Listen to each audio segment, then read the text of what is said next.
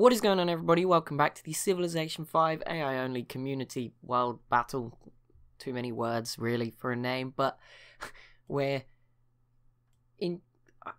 not doing anything. I'm just sitting here telling you what's going on. It's not like a let's play where I'm doing something, but there's a lot of interesting stuff going on. If anyone is interested, it will probably be next episode that we look over the info addicts again. I see we're on turn 183 right now.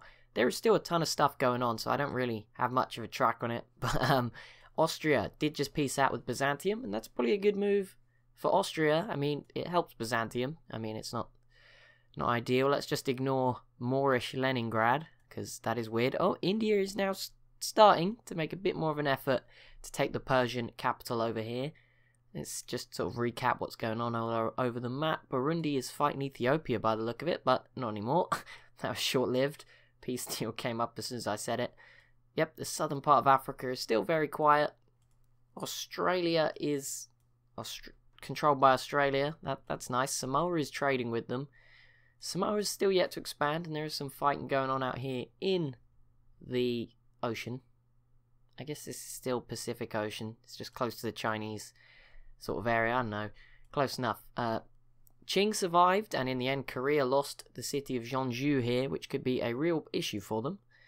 And apart from that, Polynesia obviously took a city from the Shoshone. Texas have sort of dried up and fallen away here. The Iroquois are struggling, and maybe the Aztecs might be more of a threat than I was thinking over there. And Texas took this in a peace deal, apparently. Don't know when that happened, but there you go. Texas looking pretty good right now. This is obviously a platform to attack Mexico in the future, and although, to be fair, the Mayans did get a settler out here. At least that keeps them alive for now. And to be fair, their capital's pretty good. I'll make use for someone else someday. Benin? Is that Benin? No, that's Mali, sorry. It's pieced out with Assyria. South America, there was some wars, but everyone has just sort of killed each other's armies. No one's really gained anything from those wars as of yet. And the Mayans just pieced out with Argentina, and Argentina took this island off them. Poor old Mayans, giving everything away in peace deals. That's not great. That's interesting for Argentina, because they're having a weird game. Obviously the problem they've got is they are split in half by Brazil, so we'll see how they go from there. See where they go. Korea piecing out with Belgium, because that was obviously the most obvious conflict in the world to deal with. Look at Mongolia. Okay, it looks like they're going to start doing something soon, surely, because look at this. Dang, I think they'll be going after the Qing very soon. There's so many denouncements going on. It's as soon as the World's Congress has been founded and everyone's met each other, so now they're all willing to denounce people they might have an embassy with at most, which is fun. The Huns have sort of dried up and actually probably have a bigger navy than they have an army in the Caspian Sea. I don't know if that's the best idea. They've got some big cities though, to be fair. Especially when you consider them to Moscow just north. Well, they look big. I mean, number-wise, they're still pretty similar. But these, I don't know why, the Hunnic cities just look really cool. Byzantium has declared war on the Vandals. And that could work. Byzantium have a lot of Galeuses. I mean, if they send all these through from the Black Sea as well, this could definitely work. The thing is, the Vandals are pretty strong too. Don't know what they're doing over here. Who they're at war with, Mali or the Moors. They'll come back though, probably, and we'll see. Byzantium have been trying to get into Africa for quite a while. We saw them, I think, twice already land pretty big land invasions to try and take the former Egyptian capital off Ethiopia. That did not work out for them. But yeah, we'll see. Maybe this is their attempt. Obviously, the Vandals, all coastal cities, going to be a little bit easier. Vandals and Mali just entered the Renaissance era. Still not sure what Rhodesia's doing here. It looks like they might be fighting Ethiopia, but I don't think they are. But let's see. Europe is going to be interesting. Definitely interesting. I think the Moors are going to cause a problem for everybody. The fact that they have taken these two cities that are a bit far away from where they are is probably going to drag a bit of a race to take them over. And Texas did finally take this city. I don't know, again, whether they'll hold on to it. Sioux no longer have a melee unit, so this time Texas may just hold on to it here, which would be useful for them. Polynesia has rebuilt since that war, and Japan's rebuilt pretty well. They're trying again a little bit, not too intensive, but they were trying. Look at Vietnam's army right now. This is scary. Vietnam looking very strong out here in the east. think the info addicts are going to tell us a whole lot more in the next episode than maybe what they told us when we looked at turn 100, where it just showed us that sort of Samoa was still in the lead, and Polynesia, and Japan as well, but the Celts didn't really do too well with the advantages I gave to them. I mean, they're doing okay. 4 cities. Edinburgh's pretty big, but they've got more opportunities. They probably should have settled Ireland by now. Maybe gone for another city on this side of Scandinavia. I mean, there's space in Europe. They could have settled in Brittany over here. So, you know, okay, that was coming. Mongolia v Qing, and I feel like Vietnam might be about to... We'll probably now consider joining in, and then we'll just have Mongolia v Vietnam in East Asia. And if we wanted to see them a showdown, it's between those two. Korea are going to fall away, I imagine, now. And obviously Japan will slowly start to grow. Okay, Mali has now attacked the Vandals. There we go. So that's going to be a land invasion. The Vandals have tried to send stuff over here to stop the Byzantines, but now they got Mali too. Just what they needed at this time. Burundi is still doing okay here. They're in a tough spot. Like, they're doing well compared to some of their neighbours, but whether they can hold on to all this land is the big question. Rhodesia has musketmen, and they're doing pretty well down here. I mean, the problem is they're leaving it a while to unite this stuff. I mean, I understand going after the Zulu would be difficult right now, but at least maybe go after Kilwa so that you can keep progressing. Samoa peaced out with Austria. I'm glad to say that no cities exchanged hands after that war. And Mongolia just entered the Renaissance era. 3 cities, and Korea peaced out with Qing. Qing also peaced out with Kilwa, which is good, I guess. India, okay, India is going to take the Persian capital, and that is so big for India, because this is like, I mean, it's going to be tough. Like, this doesn't really open many more options for him. Like, you can't just go and attack Assyria. There is mountains here. He can't go up to the Huns again. Mountains will make it difficult, but it's going to be really helpful. He needs this, because Vietnam, who have got the Great Wall to his east, are also very strong. So it's going to be a while. Like India, they'll probably take this. They should probably go after this Babylonian city, get Kilwa out of here, and maybe if they, I mean, if anyone does, go after some of these Indonesian islands. That's where their hope lies. As long as they can actually take this. They got driven back a bit there, but I'm sure, I don't think they've had their turn yet. Oh no, they must have done. Don't mess this up after I said you were finally going to do it. They will definitely fail now. That's just the way it is. It's just got to be like that, hasn't it? As soon as I say it, they fail. Vietnam and Qing have settlers that I can see. I don't know where they're heading. Seems like the Vietnamese one's heading north, but I might be wrong. If it is, it's probably going towards the desert and Mongolia again. I don't know where Qing are planning on going. I guess, again, they would try to go west before it is just desert. There's still a lot of tundra-y lands. I mean, it is a tundra, so it's not tundra-y, it is a tundra. Polynesia has completed the Forbidden Palace. Interesting. And let's see how Mongolia go about this. Please don't split. Like, there's mountains here. This is going to be tough enough as it is. If you take Peking, you can stop Korea. You give yourself an avenue to go into Korea. Just please don't go after the city at the same time. I mean, if you take Peking, it would be really easy to go after this city as well. And Japan is actually distracting Korea pretty well. I mean, they're not really focused right now, Japan. Don't see any samurai either. Looks like they just skip straight. Actually, no. There won't be samurai, I don't think, if I'm mistaken. I don't know. This is a mod, so it might have different units. I'm just thinking. So Qing are heading somewhere by boat, maybe down here, to this island, which everyone gets mad at me for pronouncing wrong, so I'm not going to even try. But I know what it's called, but it's the one place that I like. People generally get mad about me pronouncing it wrong, which normally people tell me, the Incans peaced out with the Mapuche, and they took Pilmacan. Like, I won't pronounce Taiwan. I did it. There you go. I think that's how you're supposed to say it, and I used to say Taiwan, which might be why.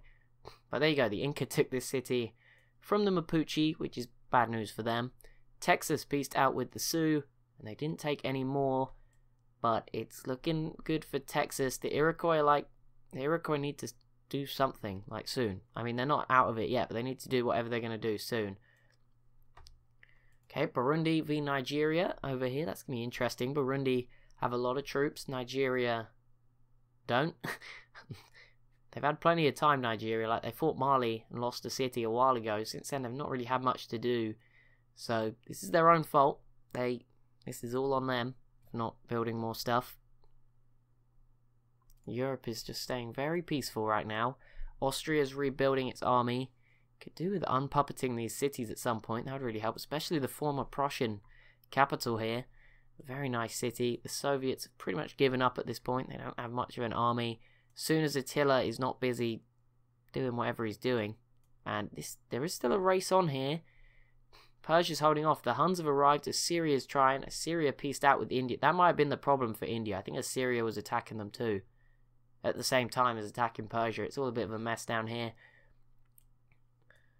Nigeria has pieced out with the Zulu. Hopefully the Zulu didn't give anything away in a peace deal. No, thank goodness. Let's see, Persepolis. I mean, it's kind of now or never. These units are starting to run out. But yeah, not being at war with Assyria anymore is probably going to help India. Samoa versus Kilwa. I thought we might... Oh my goodness, Australia, what are you doing? If Australia declares war on Ethiopia... Okay, Texas v the Mapuche. Do you really need to do that, Texas? Australia are sending stuff west, though. Not really sure why.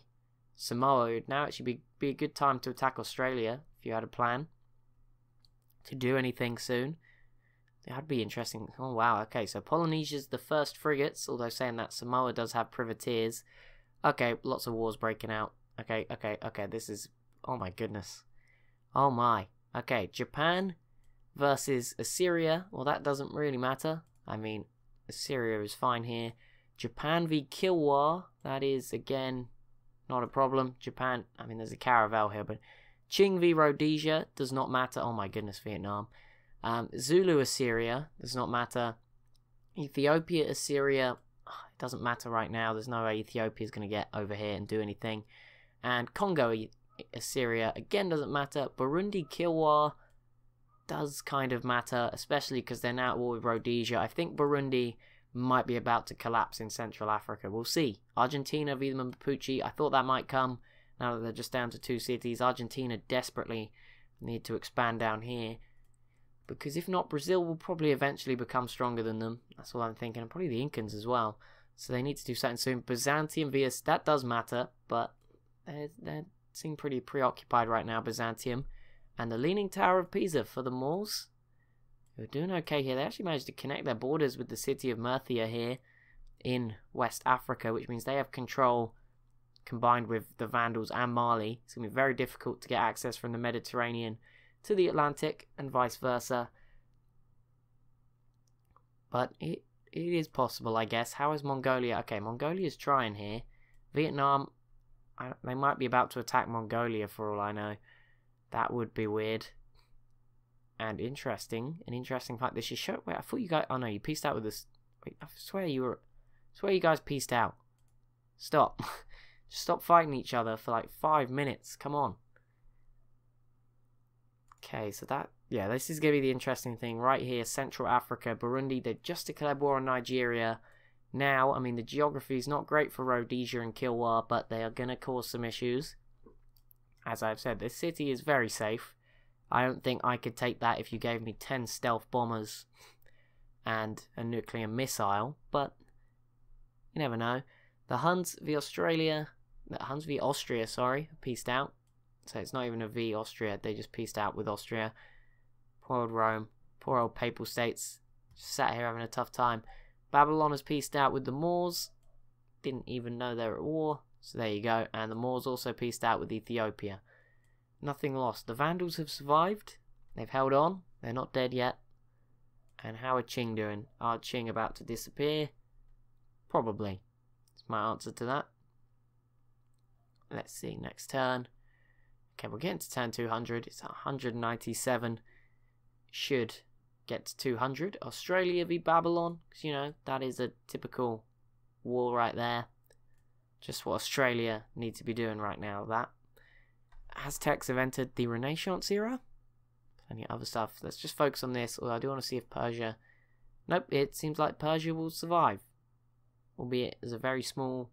Oh, no, maybe the Huns might get it done. I don't know, but there's no melee units. Maybe. Babylon pieced out with Belgium. The Vandals pieced out with Byzantium. And there we go. Qing has once again lost their capital. This time to Mongolia. And this time I think it may be more of a permanent basis.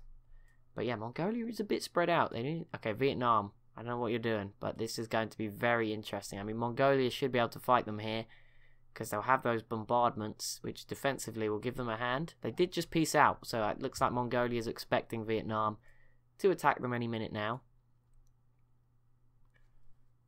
But, I mean, it seems fairly balanced. Mongolia's got a bit less, but I think they'll still be okay, because, like I said, they are defending. It's probably a bit easier to defend than it is to attack. Burundi are still going after Lagos here. Not really worried. Yeah, they seem to have held them off pretty well here. Like I said, this city is in such a strong defensive position. Maybe they're going to be fine. Anyway, oh, Korea settled in Madagascar. When did this happen? This is weird. Oh, they had that settler, didn't they? I said about this. It was heading towards the Middle East. The Zulu do have 2 settlers here too. But Korea is in Madagascar. How? We just... Weird things have to happen, don't they? Who is doing this? But I don't know who's doing this. Why is this city in the yellow? I feel like it might be Zulu. Polynesia pieced out with the Sioux. They didn't take anything. Since this is still... I don't know if this is... I think they're just healing now. I don't think they're fighting anymore.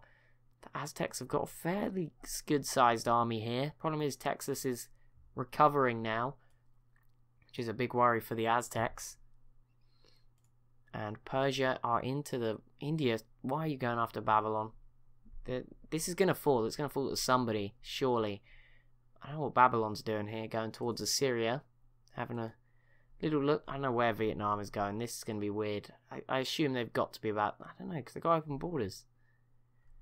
Surely they're going to go to war with Mongolia very soon. Oh, okay, well, North America couldn't even make it through 10 more turns. The Iroquois and Polynesia now teaming up on the Shoshone. Will Polynesia add another coastal city maybe? Probably too much to go after this city, and this one's pretty safe, so the Iroquois aren't going to provide too much help, but, you know, they're obviously letting their thoughts out. And, oh, Korea actually took this back, because Japan was not bothered to defend it. Like, Korea had 4 boats, and they also just completed the Red Fort. Is this Korea's comeback? They've reunified Korea. They've got Madagascar under their control. Maybe this is it for Korea. Vietnam, you were doing really well, but what are you doing? It looks like they're not going for Mongolia. I don't really know what they're doing. Just sending troops into the middle of nowhere, as you do. But that is going to be it for this episode. As always, if you have enjoyed, be sure to leave a like and a comment down below. Be sure to subscribe if you're new to the channel. Thank you so much for watching, and I'll see you in the next one.